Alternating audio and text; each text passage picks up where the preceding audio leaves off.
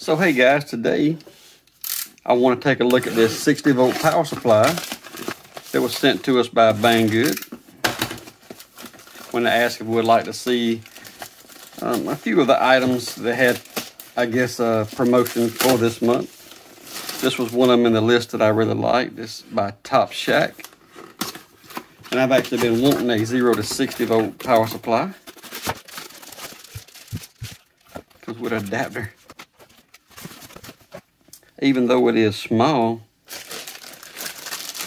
I kind of like that on my bench as far as taking up less room. So we're going to look at this today, as well as, you know, take the cover off and take a look inside. So 115 volt for North America. The cord actually looks like really good quality. I'll give them that. It's pretty good. So far, so good. Make sure I charge up the caps good before I take the cover off, right? Got a good click and switch.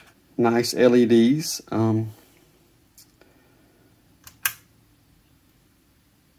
Be some pretty big caps. That's good. Terminals don't feel terrible.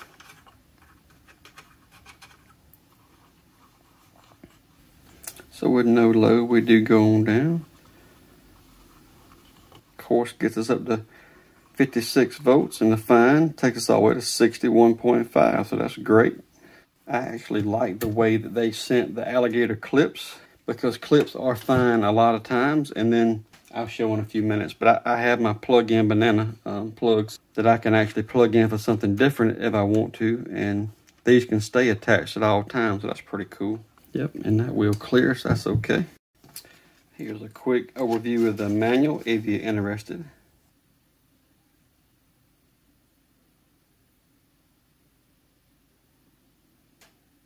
So I got this set for 1 volt, just a quick test here. I have a few resistors. This is a 1 ohm. I use this for a lot of my current checks. This is a 1 ohm power resistor. I believe it's a 5 watt.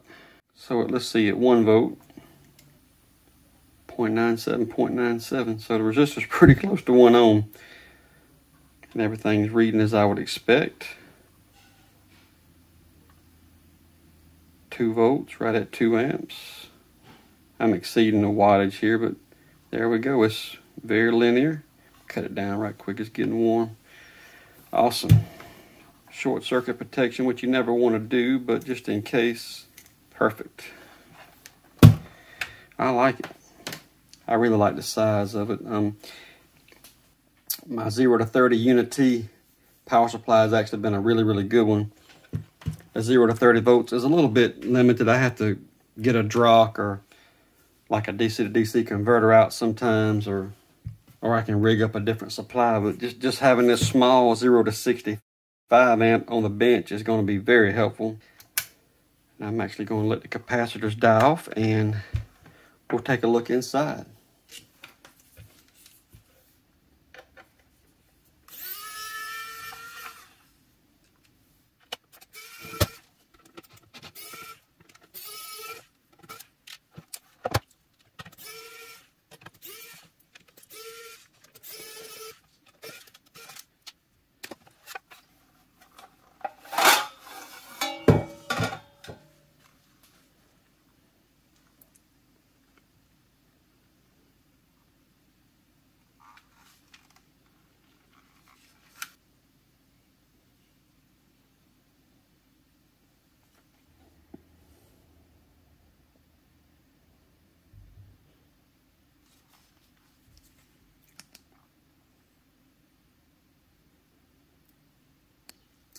I don't really know why they use the green wire for the 240 or 120 volts in our case coming in, but either way there they do.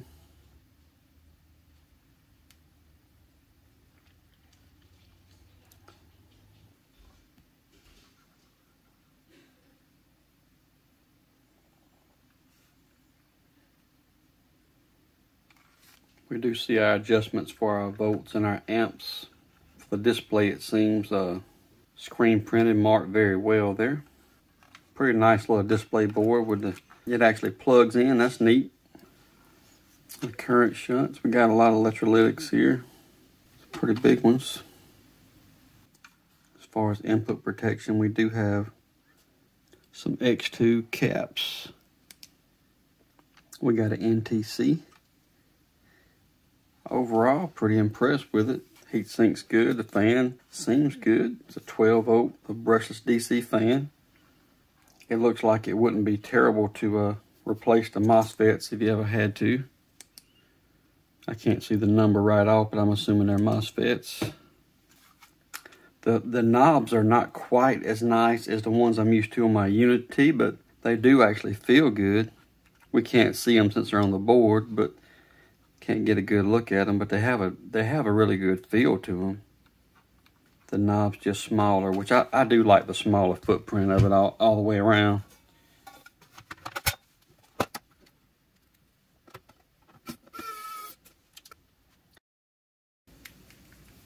A few of these are plastic, more like plastic thread.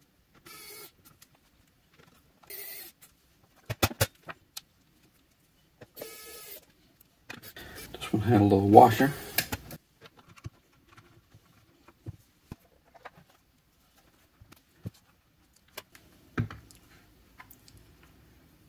So with it set at 12.0 volts, see what my flute reads here, 11.98. No adjustment needed on that. So if I bring over my oscilloscope, have this set for 50 volts. Hopefully you can see the screen okay.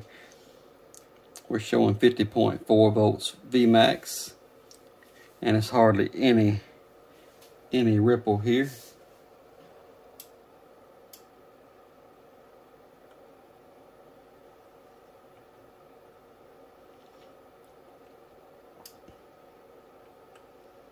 So as we look all the way down to 2 nanoseconds, ripple is extremely good.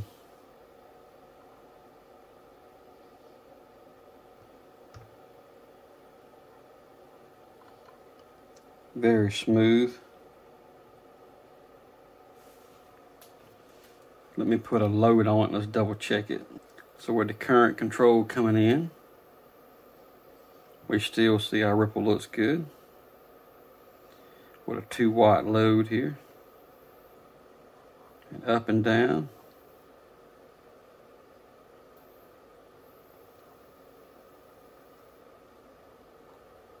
Millivolts. I like it. So as mentioned, I'm gonna let this take the place of my 0 to 30 volt Unity, which is probably about 8 or 9 years old. It's been a good power supply. I got no complaints with it. This one being 0 to 60 volt, you can see here it's going to take up even less room. It's about the same exact depth, and it's even thinner. So knobs are just a little bit smaller, but they're going to be fine. I can just have my one supply on the bench, and I got a 0 to 30 backup I can put on a shelf. So hope you found this video helpful today to look into this TOPSHAK 0 to 60 volt, 300 watt or 5 amp power supply. Hope you like the look inside of it. I think it's going to work out good, and we'll see it here on the bench for hopefully many years to come, so you'll get to see for yourself. So if you're interested in this power supply, we'll have a link in the description, as well as a lot of my other tools that you see and that I find useful here on my workbench. So any links you click on really help support the channel, and I really appreciate it. Yeah, tucked away in there, it's going to be a lot smaller, more out of the way. Gives me a little bit more room right here in front of it.